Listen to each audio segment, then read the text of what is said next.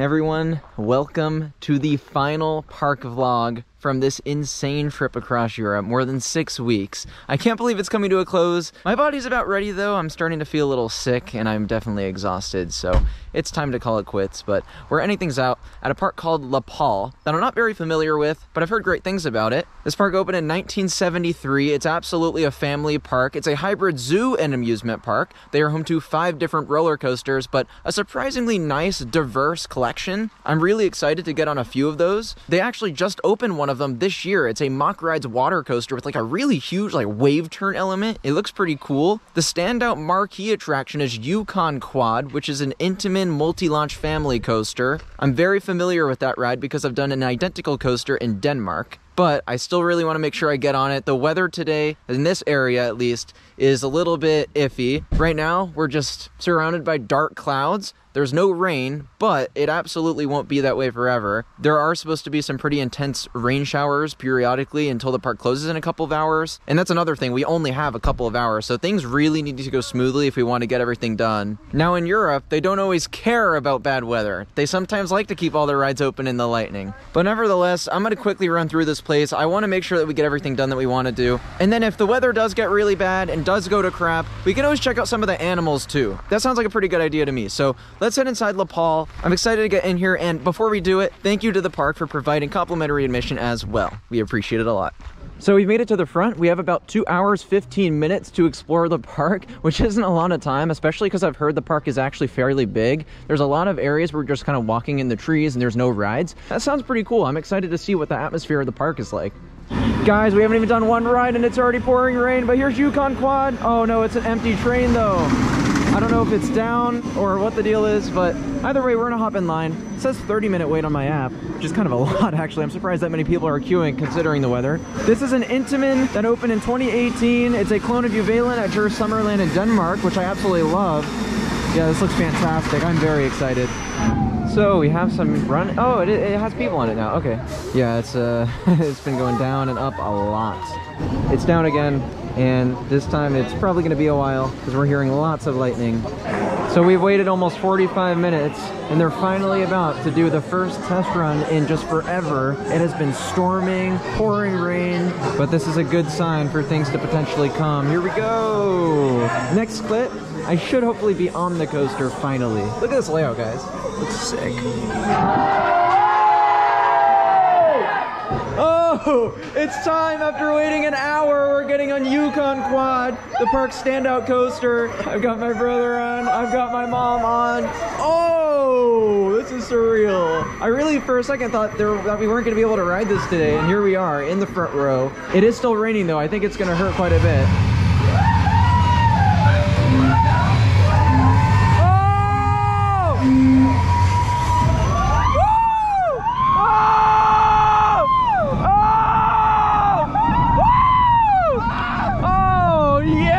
Great!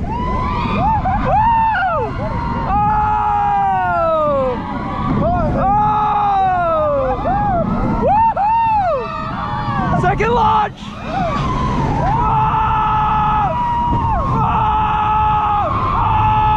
Oh my God!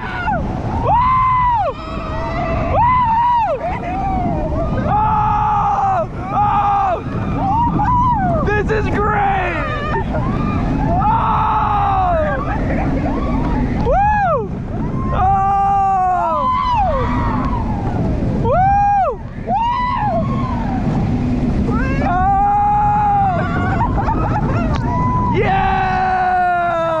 Sun's coming out randomly. What the heck?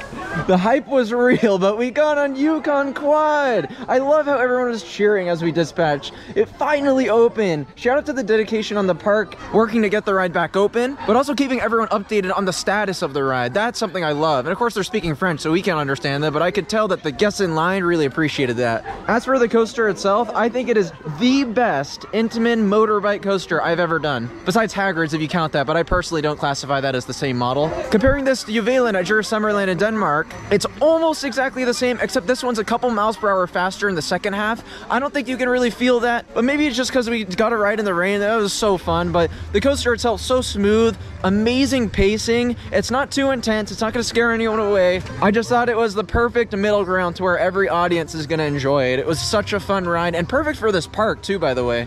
Look at this pathway. They just lined it with bamboo. That's kind of wild. It's actually, is it real? It's totally real bamboo. That's really freaking cool. Man, this park is absolutely gorgeous. I'm having a fantastic time just walking around the place as much as it is raining and I am cold. It's just a really pleasant atmosphere. Not as much music, just like a nice wooded setting, and they kind of go for that more quiet vibe. It's not the first park I've been to that kind of goes for that. Also, Fair Up Summerland in Denmark, you get that as well. It's not just landscaping that they do well, it's the natural setting. Like, this whole place is so wooded. Anyways, the next ride, since we're already wet, we're gonna get on a water coaster. Fjord Explorer. This just opened this year in 2024. 11 million euro investment for the park. It's a very unique layout for a mock water coaster. This was definitely #2 priority just with it being so new. So I'm gonna get on this now, and then hopefully we have still time to get on the rest of the coasters in the park. There's 3 more after this. Off we go on the new for 2024 ride, Fjord Explorer. This layout looks really crazy. Like I mentioned earlier, there's this really gnarly, like, steep wave turn in the middle of the layout that I'm really excited for. The splashdown, feeling iffy about. I'm already really wet. I'm cold too. But I love the atmosphere, landscaping, music. It all is great. And a quick fun fact about La Paul. I was just thinking, it's great to see them investing so much in the park still. But I wanted to mention for the video, they actually invest 25% of the revenue each year on new rides or animals or whatever it may be. But it's really, really cool of them. I love that. Guys, I'm not gonna lie, I'm feeling like an ice cube right now. Oh man. I can't complain too much though. This much rain would have shut down like a Six Flags park back in the States. Oh boy, here we go. Oh! Oh! Oh! It feels like needles! Oh! Oh! Woo! Oh my god! Whoa! Whoa! This is crazy!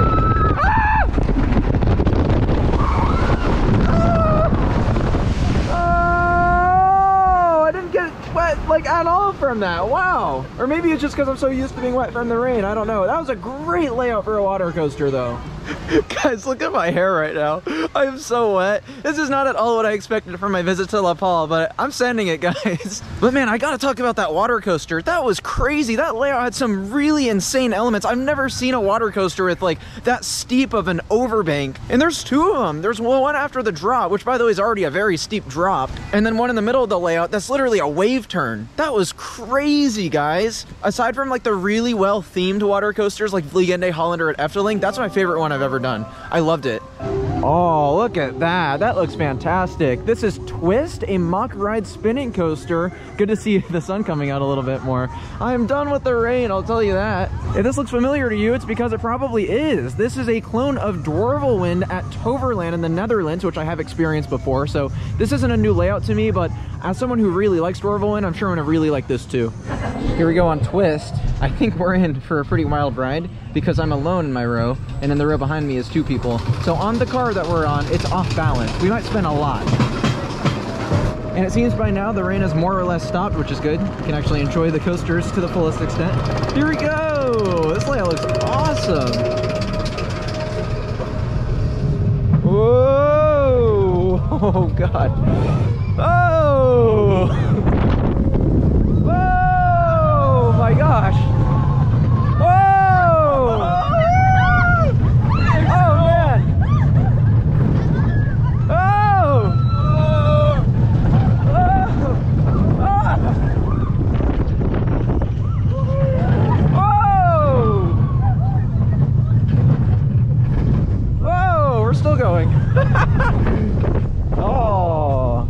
Okay, so we didn't actually spin like anywhere near as much as I expected, but the layout was still really good. I liked it a lot.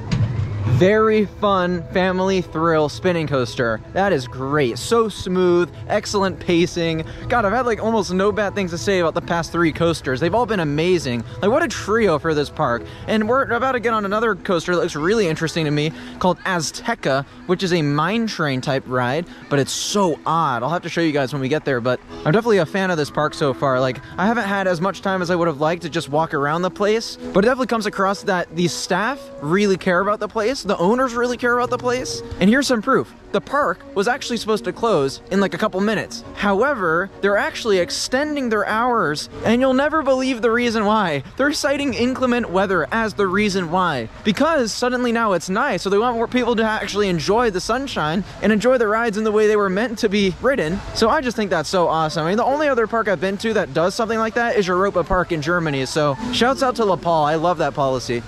Okay, so I couldn't find any cool shots from off-ride to show you guys the layout because it's all kind of tucked away in the trees. I haven't really even seen the coaster until now. So yeah, here we are in the front row of Azteca by manufacturer Soket. This opened in, I think, the year 2001. Could be wrong, could be a few years off. Whatever the case, I did want to mention, they did a full retracking on this a couple years ago just to smoothen it out. Soket is known for kind of making some janky rides, so I really appreciate that. The park's dedication to a good guest experience is like abundantly obvious in my opinion. This place is great. All right. Whoa! Oh, it's so smooth, yeah. Whoa! Whoa! Oh man. Whoa! It's fun. Oh, I just got whacked by a tree. What the hell?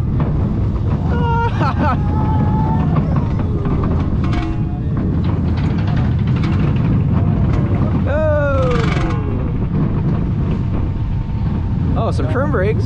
I don't know why that's necessary. We're already going pretty slow.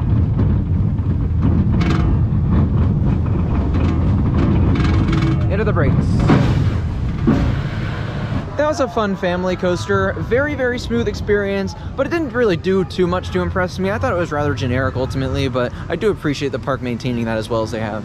Something to note about the ride though, the capacity is rather poor. Look how small those cars are. It doesn't fit a lot of people on it. So I'd actually recommend coming to the ride either right as the park opens or right as it's about to close like I did. I mean, it's not about to close, but you get what I mean, like later on in the day, because earlier today, like when the weather was really nice, this was like an hour and a half wait when everything else was at max 30 or 45. But I literally just walked on the thing. Actually, the wait time was still posted as a half an hour, but no, I literally walked on. And suddenly the weather is so nice, so France, everyone. Anyways, we got one last roller coaster to get on, themed to tigers. I don't really know how to pronounce its name, but it's opened in 1990 from Reverchon. What a weird one. This is kind of bizarre.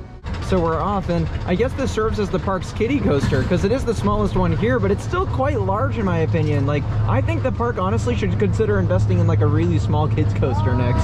I'd also just like to add, it's a very peculiar ride. I mean, look at this. Reverchon? Are you kidding me? The only time I've ever been on Reverchons was their Wild Mice. So this is kind of weird, but I'm excited to see how it feels. Down we go. Whoa!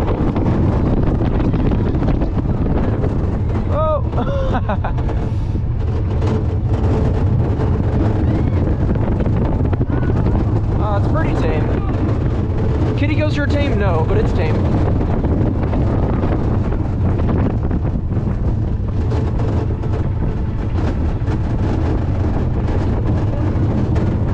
Into the brakes. They actually send you around the layout twice too. I do like that.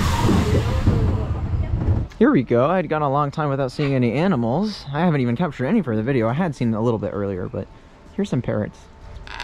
He just said subscribe to Coaster Dash. Incredible. Oh, look at these guys. That's pretty awesome. Yeah, I really wish I had more time in this park. It's a lot bigger than I expected, and it's also like filled to the brim with some really cool animals. So I just ran over, and finally I found one of the large enclosures that people were talking about. Only animals I could see right now are elephants, but that's still really freaking cool. Two absolutely massive elephants. So, much to my surprise, we actually will have time to get one more lap on Yukon Quad, which I'm happy about because I love this ride. Oh, and it won't be raining, so I can actually see. This is it, the final coaster ride on this entire trip. I can't believe it.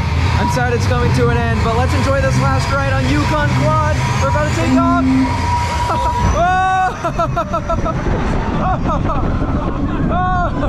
Whoa!